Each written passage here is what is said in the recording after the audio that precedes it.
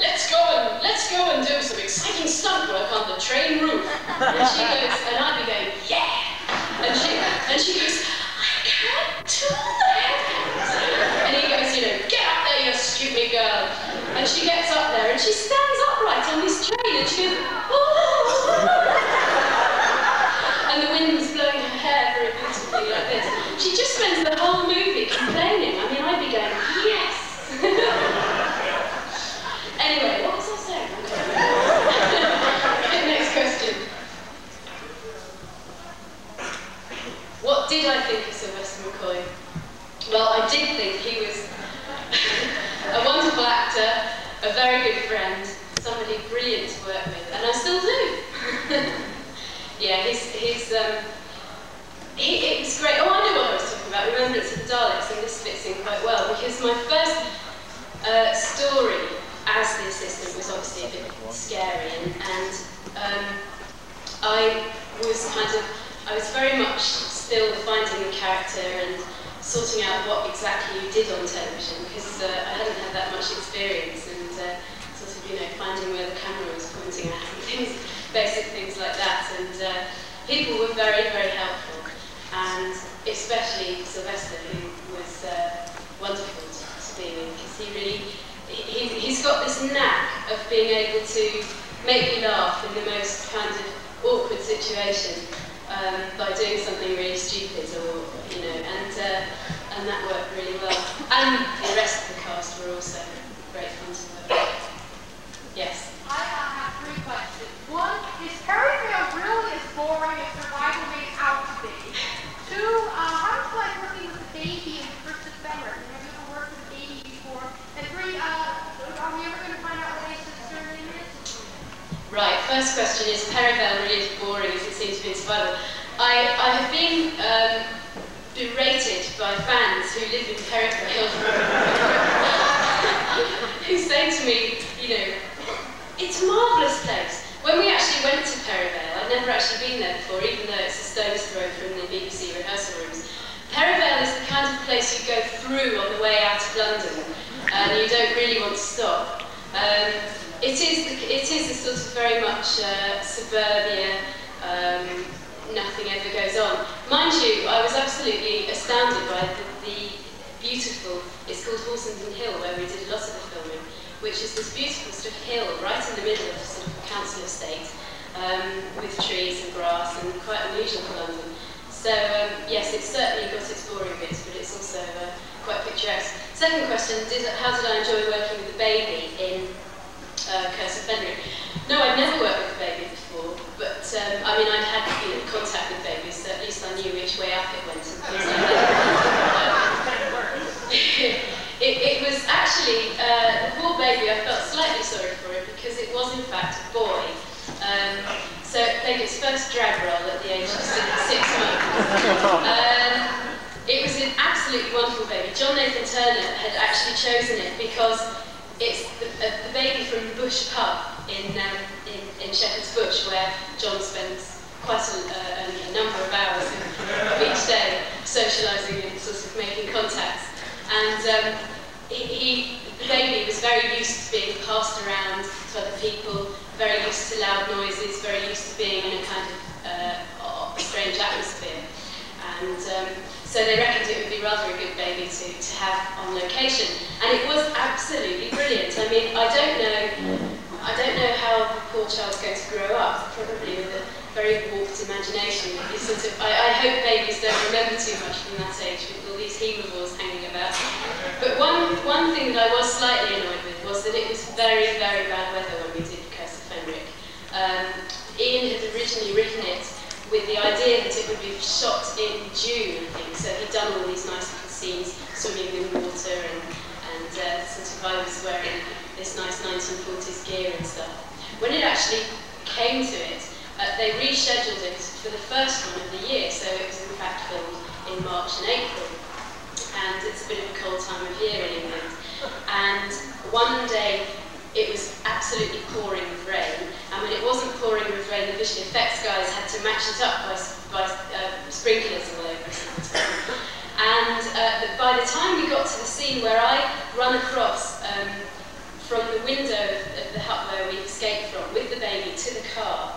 and say goodbye to Kathleen, is it? Gosh, I can't remember my own grandmother's name. It was actually a morass of sort of slippery mud, and at one point I was running with this baby. I mean, God knows why we weren't using just a doll at that point, because you couldn't see. And I actually slipped with the baby. I felt myself, you know, just like that. And I mean, it's really funny how your instincts, just because I was all ready just to, you know, fall flat on my back with the, you know, the baby kind of, I sort of automatically knew what to do, but luckily I didn't fall over. But I mean, I did feel a bit angry about that. And then, but the only time in the whole shoot that it cried was that scene where it was fast asleep, this baby. We passed it out the window. I ran across this ground with people shouting and screaming and everything. It was absolutely fast asleep. And then we got up to the car door, and the sprinklers were on us, and it was freezing cold water. And the water was falling on Aaron's face, and he woke up and started crying, because of course, well, I think anybody would really, wouldn't they? I mean, I was crying, so. But it was great. I mean, I adore babies and children, and it was a great thrill working with the baby. And what was the third question? Oh yes, Ace's surname. No, we never got to know really, did we? We know about Dorothy. And I've since had lots of letters from Dorothy's saying, you know, what's wrong with the name Dorothy? But no, we never find out her surname. I wonder. Yes. The last time Dragon Fire came on TV like a year ago, I taped it. I worked in Pergamon and Woodmere, and last week was kind of boring. I was working electrically like a VCR, the TV set up in the aisle, showing off our products. And I went around, those formats, just have to tape. We popped in Dragon Fire while I was facing out. Everybody's watching Doctor Who in the middle of the store. The store was still open. Great. What a great advertisement. Yes, that's an idea, isn't it? We could do that in Britain. Go around with tapes of Doctor Who and slip them in TV shops all over the country. You know, or perhaps just round by where Jonathan Powell lives. You know, give him wall-to-wall Doctor Who all day, and he'd get so cross that he'd have to put it on. What I don't understand, talking about videos, is that the BBC enterprises are bringing out videos of Doctor Who constantly. They're the best-selling videos, I believe, and there's a video of The Curse of Fenric coming out in February with some uncut material. There's about 6 or 7 minutes extra on that, and we're having a big showing at BAFTA, and you know, journalists are all going to be there. Now, if they can generate that kind of support for a video coming out that's already been seen on TV, then why on earth doesn't somebody with 2 brain cells rub them together just a little bit and say, hey, we could make a series? I also found out the other day that the visual effects budget for Doctor Who, because of the fact that it's made by BBC employees, so obviously they don't have to pay people, the visual effects budget for a whole series of Doctor Who is something like £3,000, which is approximately half of one episode's budget for Red Dwarf. So I don't really see how they can complain about how much it costs. Sorry? Yeah, $6,000. That's the whole 14 episode.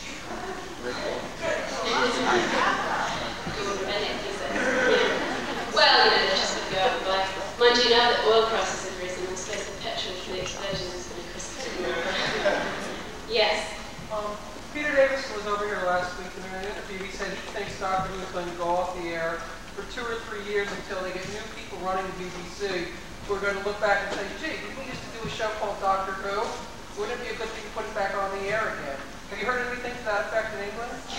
No, we haven't. I mean, it's extraordinary that there's been such a lot of rumours and hints and various things. I mean, last week when we were up in, Sylvester and I did a signing in, where was it now? I can't remember, you know, Chicago 1 week, Long Island again. Leeds, that's right. which is about sort of 300 miles north of London, which is a long way for us Brits, but you know, you get in a car and go out for a pizza and return 300 miles later. Anyway, we were in Leeds, and apparently Sylvester was asked to go on World at One, which is a Radio 4 programme, which, I mean, Radio 4 is the programme where they all speak like this, and it's terribly cultural. And I listen to it all the time, actually. It's got this wonderful radio soap opera on it called The Archers, which has been going for years and years. And when I was little, I could never understand why my mother used to listen to it, and now I listen to it all the time. It's brilliant. It's got the most wonderful theme tune. And one of our comics said that why did we have such a boring national anthem? The national anthem really should be this theme tune from The Archers.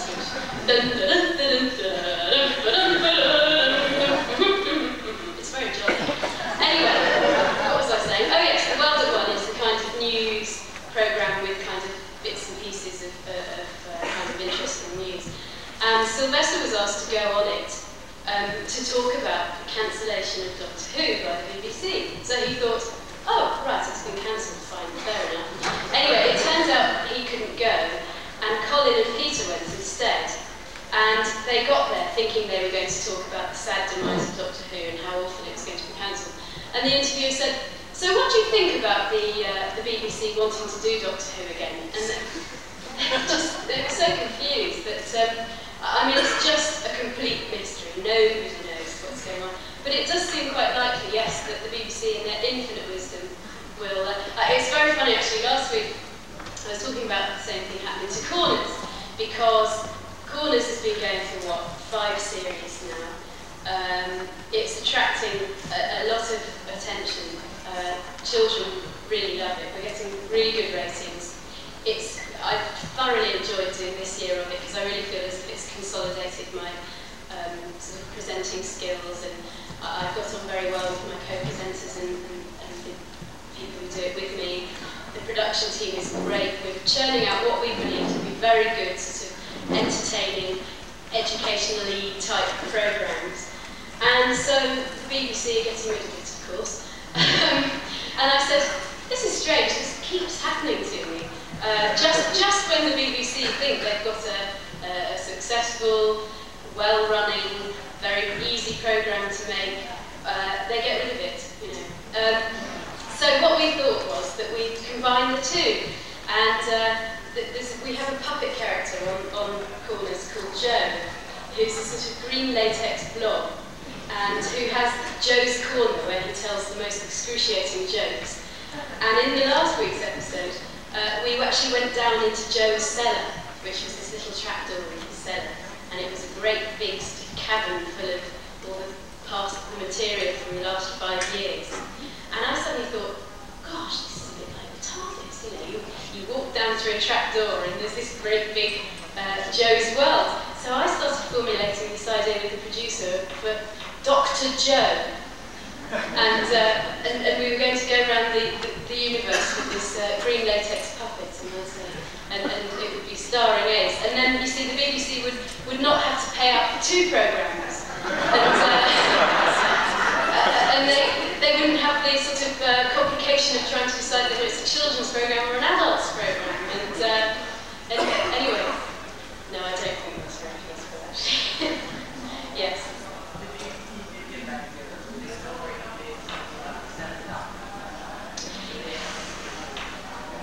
If the BBC got it together, would they celebrate with a 7 Doctors idea? It would be a nice idea, wouldn't it, to do the 7 Doctors. However, you know, I don't think the BBC maybe would regard this as a celebration to put Doctor Who back on the air. It's just, it's a complete enigma. Yes. When I watched Doctor Who, who's my favourite assistant? Well, it's got to be Sarah Jane. Yay! She actually didn't scream that much, did she? And she had about 4 brain cells. And they rubbed together quite a lot. No, I do remember her very well. I I was saying earlier, I don't remember any specific stories. I just remember the atmosphere, and I remember Joe Grant as well. And I just remember the atmosphere really, but I do remember saying, and I met Liz Sladen about a year ago, and it was great. It was like a mutual appreciation society. She said, oh, I love your character in Doctor Who, and I said, oh, I loved your character in Doctor Who. So we got on very well. Yes. What do you think of Leela? Oh, Leela was great. I mean, I liked, the fathers liked her, didn't they? Because of this sort of chamois leather bikini and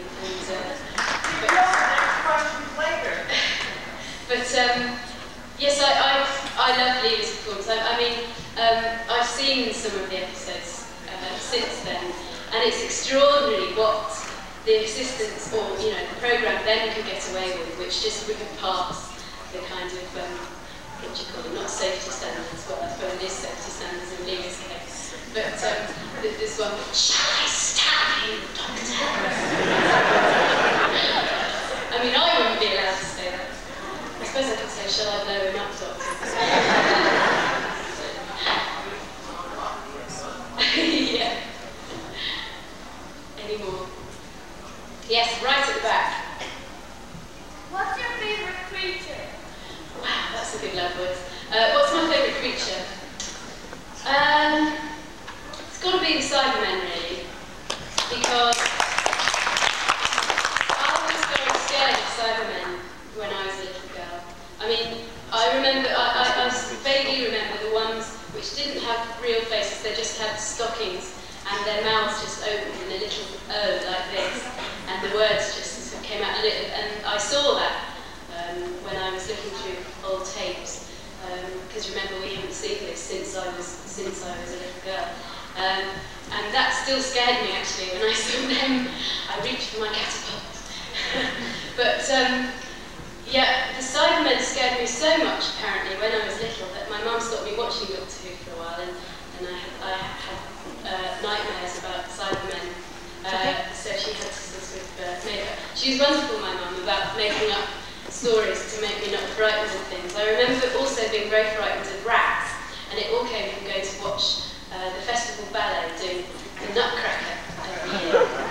And there's a scene where the rats all come out, and there's the king rat, and they're all rushing about, and I was absolutely terrified of these rats.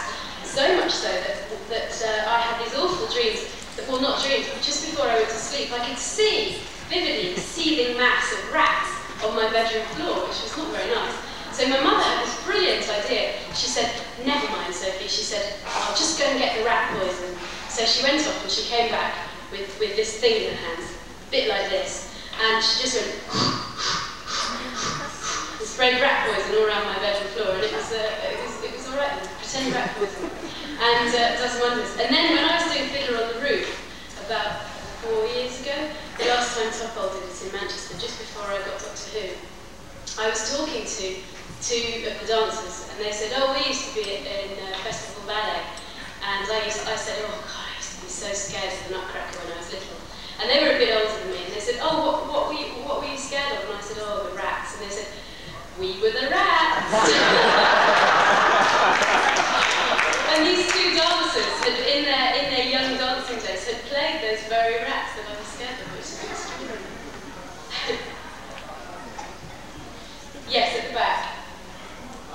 Two quick questions. First, if you were producing your life story, whom would you, other than yourselves, whom would you cast as yourself and Sylvester? And Sylvester. As yourself and Sylvester. And second, could you do that song that you did in the cabaret in Chicago? Oh. Please.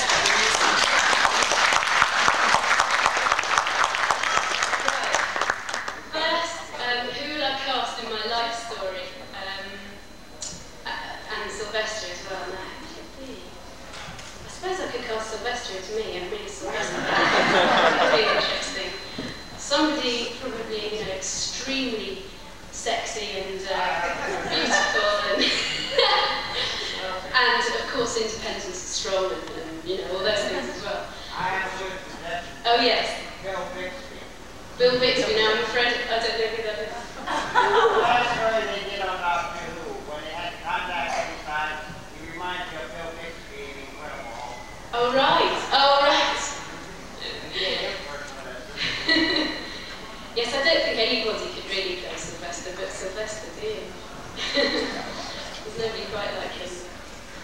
And secondly, well,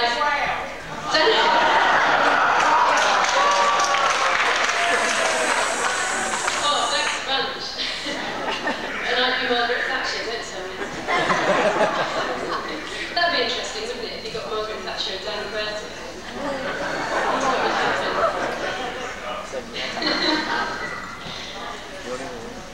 And secondly, what was it? Oh yes, will I sing the song? Oh dear, it's a bit early in the day. Maybe I'll do it later on, when I've got some voice. I'll hold you to it. Yeah, I will do it later, sometime. Yeah.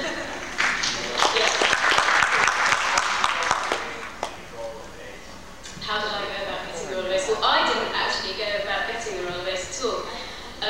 When I was doing this figure on the roof that I was talking about, my agent put me up for Doctor Who. I mean, as agents do, they just write off lots of letters and say, Sophie would be wonderful in this role, Sophie would be superb in that role. And then they look through your photographs and say, oh dear, no, she wouldn't, throw it in the bin. So anyway, she obviously sent off a letter, and she told me I'd got an interview to play a part in 3 episodes of Doctor Who. So I went off down to London to meet Chris Clough, who was directing Delta and and Dragonfire. And at first I thought it was for Ray in Delta and because he was cross-casting. He was just doing a whole load of sort of young-looking or young actresses. And I kind of sat there once I found the BBC, you know, and I went and talked to Chris Clough. And I was what? Well, Ace was meant to be 16 at the time, and I was 25. So I kind of thought, now what would I wear to sort of seem 16? And in the end I thought, well, forget it, you know, they can just see. And we ended up having this very serious conversation about the state of children's theatre in Britain at the moment, and politics and all kinds of things. And it was a great conversation, but I thought, well, there's no way he'll think that I can play 16. And I also had to read a passage which actually turned out to be that monologue of Ace's in Dragonfire, the bit where, you know, I looked up through gaps in clouds. God, I remember that. It's a bit amazing. And I went off thinking, oh well, never mind. You know, it's good to meet a director. Got back to Manchester and got a phone call from my agent a couple of days later to say, oh, they really liked you and they'd like you to come back for a recall. So I thought, that's interesting. So I went back down and I thought, well, begrudging the train fare, because it was about £50 return, you know, $100 return for the day, because British Rail fares is so astronomical. And at the time I didn't really have much money because the theatre is quite poorly paid, and so I kind of scraped my pennies together and got on the train and got to John's office and was a bit surprised to see these sort of Dalek curtains and Dalek carpet and all these little models and JMT sitting there behind his stage like this. And I mean, I was quite nervous, and Chris was kind of trying to sell me to John, and I read the passage through, and John said, oh, well, could you read it again a bit more, I can't remember something, a bit more, you're a bit more scared, and you're a bit more, and so I did it through again. And we had a brief chat, and I was in there about 15 minutes. And as I left, John said, well, thank you very much, Sophie, and I thought, that's the end of that. And he said, oh, you do ride a motorbike, don't you? And Chris Clough said, yes, she has her own leathers. And I thought, oh. And I left the office not thinking any more about it. And I didn't hear anything, so I just thought, oh, well, never mind, you know, that was a waste of money. And then 2 weeks later, my agent rang me halfway through the performance backstage. And John Scott Martin, who was playing the rabbi in Fiddler on the Roof, who's been associated with Doctor Who for many years, as you know, had been saying to me, have you heard anything about Doctor Who? You know, because he was obviously quite interested from sort of his point of view. And I said, no, nothing. So we kind of given it a rest. But we were queuing for the phone, and I rang my agent, and she said, oh, Sophie, you were meant to ring me today. Oh, I've got my supper on the table. I'll ring you back. So I thought, oh, well, never mind. I haven't got it, but, you know, maybe she's got another interview for me. And she rang back and she said, well, you've got the job, she said, but it's a lot more complicated than that. And I thought, pardon? Eh? 3 episodes of Doctor Who, brilliant. You know, I've never done any telly before, I've never even been into a television studio. And she rang back and she said, oh yes, they're thinking of having a new Doctor Who's assistant. Bonnie Lamford's not quite sure what she's going to do next year. And they would very much like to have an option on you as the new Doctor Who assistant. So I went...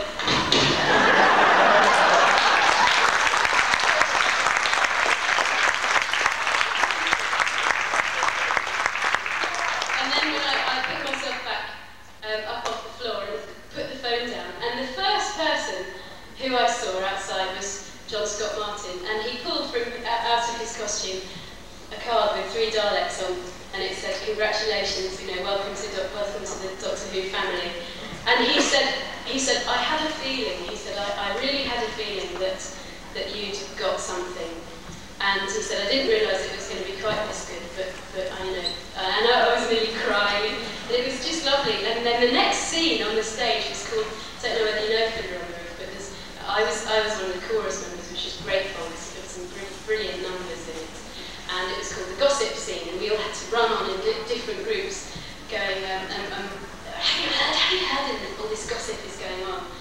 And but the news spread like wildfire backstage, and everybody rushed on going, have you heard, and slapping me on the back, and saying, well done, Sophie! And the audience must have thought, what? And there was this little chorus member with this smile across her face. And Topol was brilliant, and he said to my mother, I knew this girl was going to be a star.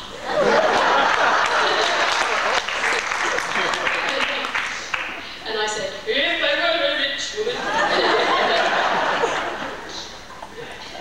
Anyway. Any more?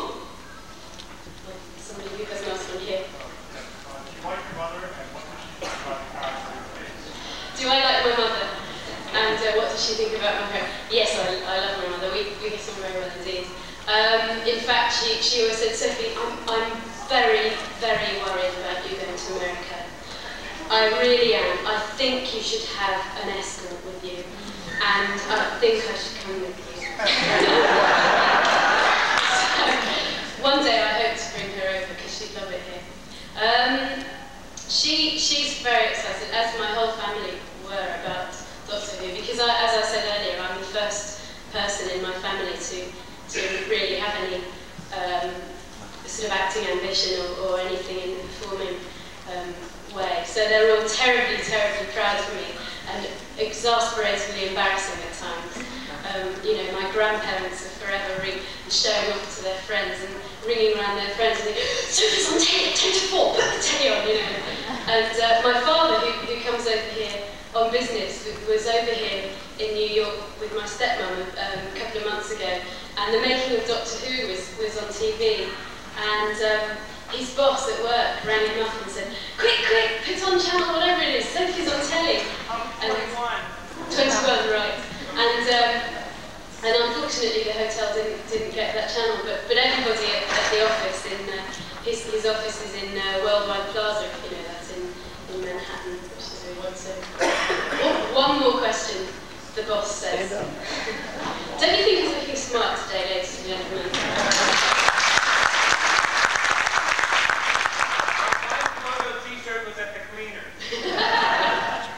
Right, one more question. Somebody who has an answer. Yes.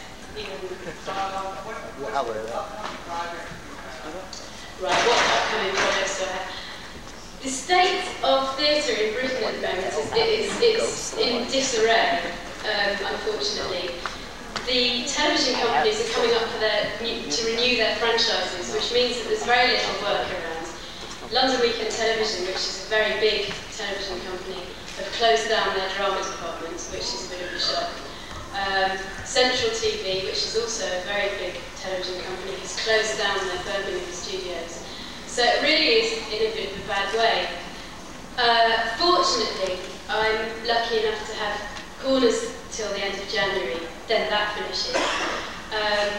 Most of my friends are out of work at the moment. It really... Sorry? You want a job at Pergamon? It in fact, somebody asked me that at the Chicago convention, what I thought of coming over here and working, and you know, it would be jolly nice to think that I could come over and you know, try and get a job over here. Anyway, apart from that, I was going to do a pilot for a game show, which has been cancelled because the TV company didn't have enough money. I have done a project called Saffron, which you might have heard of.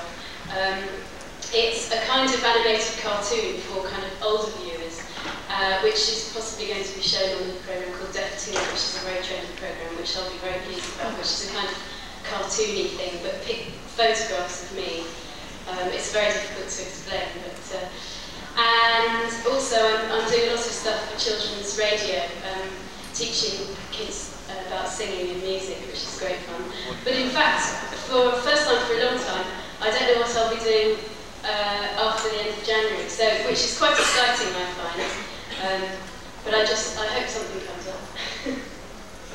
Otherwise, I have to come and live over here, wouldn't that be wonderful?